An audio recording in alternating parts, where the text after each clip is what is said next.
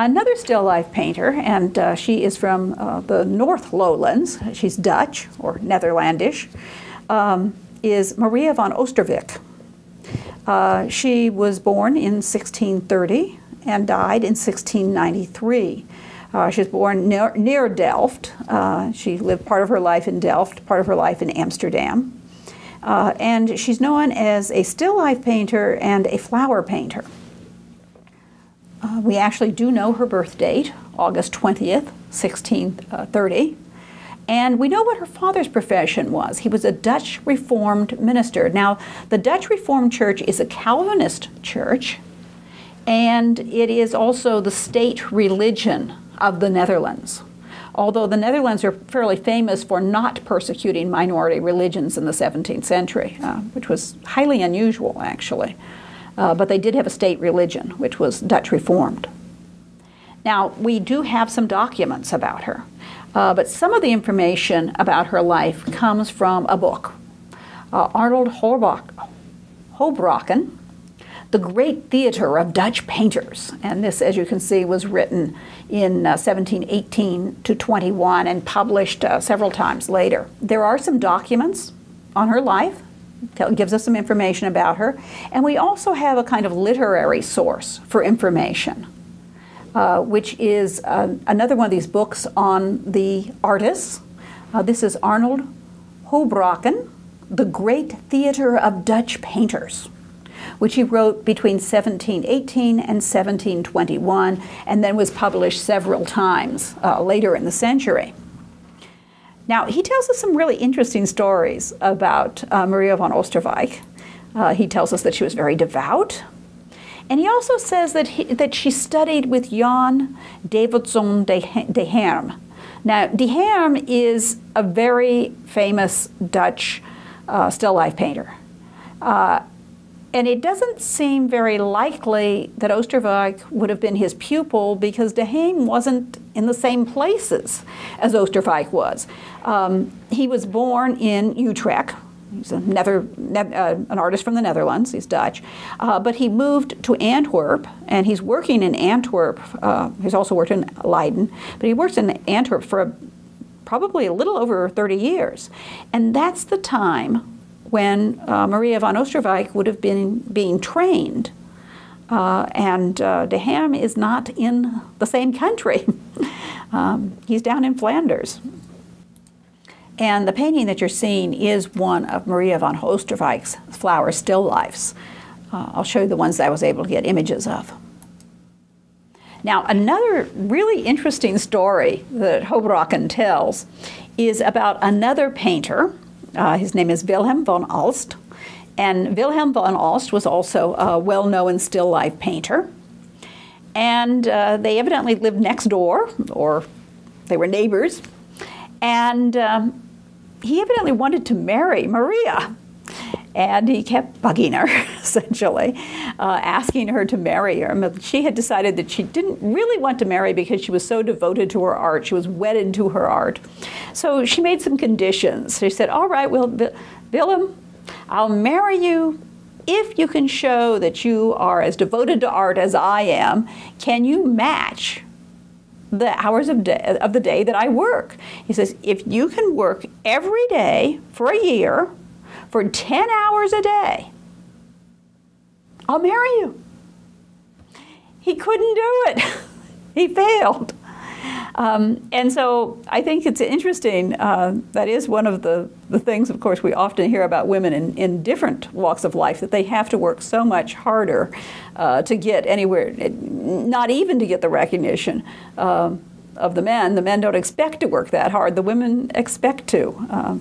The old saw that I learned when I was growing up was a woman has to work twice as hard to get half as far. And I remember when I thought that, I thought, oh, well, then I'll just work 4 times as hard. I think I was in my 50s when I realized that if a man was working 8 hours a day, I would have to work 32 hours a day to work 4 times as much. I didn't know quite what to do at that point. But it underscores how devoted she was to her art and how hard she worked at it and how seriously she took it. Now, we don't know, of course, if the story is exactly true, but it could be, because we do know that they were neighbors, and so that they would have known each other. Most of the works that we have by Maria van Oosterwijk are flower paintings. And there are some records that indicate that she had works purchased by various noblemen, the Emperor Leopold, Louis XIV of France, Stadtholder William III, and the King of Poland. As I said, most of her works are flower paintings. And one thing we should realize is that all of the still lifes were not paid equally. Flower painters were the best paid specialty. And so that's one reason, of course, that artists would love to specialize in flowers. Flowers are very, very beloved by the Dutch, as you probably know. And, well, we'll mention the tulip passion, the tulip market a little bit later. But flowers are very much loved by the Dutch, and they loved pictures of flowers. Oosterwijk often has very complicated flower images. I think this is a very good example here from the Cincinnati Museum of Art. The vase is set on a marble tabletop or slab, and then you have great complex shapes of the different flowers and petals and objects. And they seem to have a kind of activity about them. As you can see, the way the flower petals are opening, and the leaves are drooping, and various things like this. Sometimes you see these green and white striped leaves, which give another example of a pattern and color interest to the still lifes. Now, one of the things you may notice in this, if you look way on the lower left, you see a red monarch butterfly. And she also incorporates different insects into her pictures, particularly the butterflies. That's kind of interesting, because we do think that there may be some symbolism associated with these animals in the flower paintings. As you can see, some of the flowers do not seem to be in their first full prime of life. They seem to be a little bit drooping, a little bit past the full bloom, and the leaves hang down. When you see insects and overblown flowers, it suggests the idea that life is transitory, continues on. And so we sometimes talk about the vanitas, still life. Now, butterflies are interesting, because butterflies sometimes are seen as, of course, the insect with a short life, but they also can be seen as a symbol for the soul and resurrection. So you're not always certain exactly what the meaning is, but there are certainly some things there you could contemplate.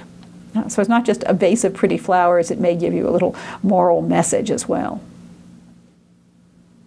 Probably the most famous painting by Maria van Oosterwijk is her Vanitas still life. Now, this is the first work that we have by her that is dated, at least that's, the ones we have today that we know about. It's in Vienna, in the Kunsthistorische Museum, which translates as the Art History Museum. The idea of a Vanitas still life is a still life that has a definite moral message. And when we talk about a vanitas image of any type, we're going back to the verse in Ecclesiastes, where the author writes, "Vanity of vanities, all is vanity," and essentially goes through all of the things that are of the world, whether it's study or wealth, all of these things, and then there is the refrain almost, vanity, vanity, all is vanity. The idea that all worldly things are in vain, they're all empty, they're all meaningless. That's a very Calvinist message, isn't it? I mean, it can be used by people who are not Calvinists as well, because you do see Vanitas images and the Vanitas theme in Catholic art as well. But it seems that the Vanitas still lifes did develop in the Netherlands, in Leiden perhaps, around the 1620s. And they may be associated with Calvinist theology, very sober. And remember that Maria's remember that Maria's father was a Calvinist minister. So it would be appropriate for her as a painter to have a painting with a moral message. These have a number of still life objects in them that refer to the transitory condition of life. That life is brief, and that all worldly pursuits are, in the long run, empty, useless, meaningless. Now, many different vanitas images, there's all sorts of ways and things that can be included in these. But generally you often have objects that are symbolic of worldly pursuits. And these can be things that are professional or personal that people might have and treasure. They could be things even like artist tools, books, scientific instruments. Now to us, well, we would probably say, well, these seem to be very important things, but we're talking about a religious view that says that the only things that are important is the life hereafter, that you can't take it with you, essentially. So no matter how smart you are, no matter how famous you are, your life will end. Also, obviously, there are objects that symbolize wealth and power, things like coins, money, purses, account books, precious objects like gems. I don't think we have any gems in this picture, but these kind of things could be in other still lifes in general. And then there's just things that are frivolous, goblets of wine or beer, cards or dice, which you can just waste your life on, even musical instruments. What's the purpose of that? Would be the attitude. Soap bubbles are another thing that you don't see in this picture, but you sometimes see. I'm thinking there's a painting in the 18th century by Chardin, French painter, where he has a boy blowing soap bubbles. And it's supposed to remind you of how transitory life is. It's just very fragile, like a soap bubble. It can burst at any moment. So there are certainly, in these different vanitas still lifes, very often things that show the passage of time. Things like hourglasses, soap bubbles, the roses or flowers that are full-blown, that are starting to wilt, or the petals are starting to drop. Things like a smoking candle or a candle that has been extinguished, the flame is no longer burning, symbolic of death.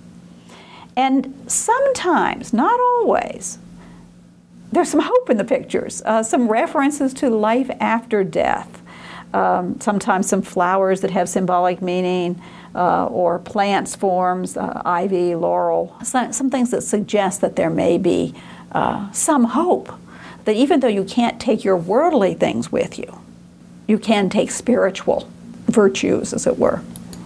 We mentioned that it had been suggested that de Heem was the teacher of Oosterwijk, and we don't really think that's probably true. He wasn't in the right place at the right time, but he did paint a few vanitas still lifes, and so I have pictures here to show you. One of the marks of a vanitas still life, you can be certain it's a vanitas still life if you see a still life with a skull in it.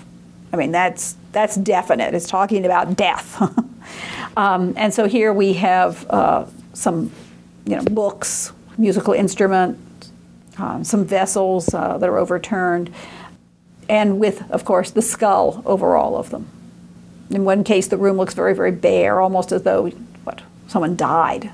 They would be unlikely to leave their skull there, but along with their papers. But there certainly is this idea that you can't even take knowledge with you into the afterlife.